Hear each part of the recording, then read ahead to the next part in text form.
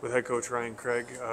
Coach, this was another one-goal game, but a good third period where you went up against the reigning MVP and goaltender Dustin Wolf. How would you evaluate the effort in the third period?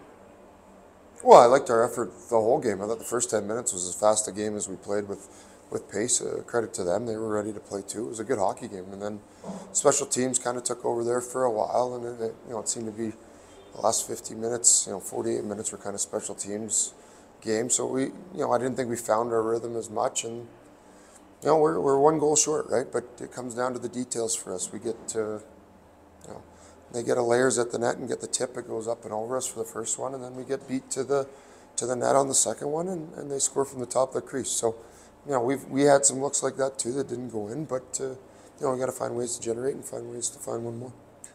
What do you think about just the overall rhythm of the game defensively between both goaltenders playing well, but also it didn't feel like there were a ton of second and third opportunities throughout the night. It felt like it was just a grudge match throughout. Yeah, it was a little bit of that, right? They're two I think, good structured teams that defend first, and that's what we've tried to do with it.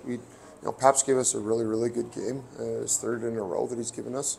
We didn't give him enough, obviously, goal support, but we're there till the end, and it's disappointing not come out with at least a point. Ben, you talked a lot about bench management when there's so much special teams going on. How do you reflect on that as a coach?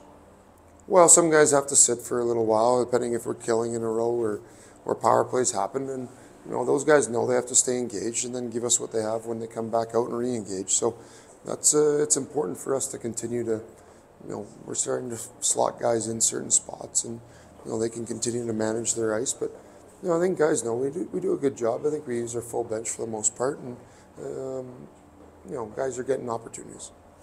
Did you like the looks that the power play was generating? Did score once? Did you like what it was creating? Well, I didn't think we were quick enough or attacked enough on the 5-on-3, but after that we find a way to get one. Mo gets one coming down the wing, and we had our looks. We had some looks 5-on-5. We, guys in the slot and getting around the net. I don't know if we created enough second and third chance opportunities though. And then you have a lot of one-goal games again. I mean, it just seems like that's what it's going to be like every year. This division's so tight. It's been like that for the last 7 years. You just kind of prepare that it's going to be a one-goal game almost every night. Well, that's great. That's what we want, right? That's what that's going to make our guys better. It's going to make us better. It's a little bit like playoff hockey. There's good teams in the Pacific Division. There's good rivalries in the Pacific Division.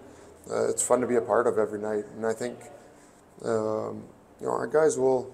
We're learning if they didn't know already that it comes down to details, right?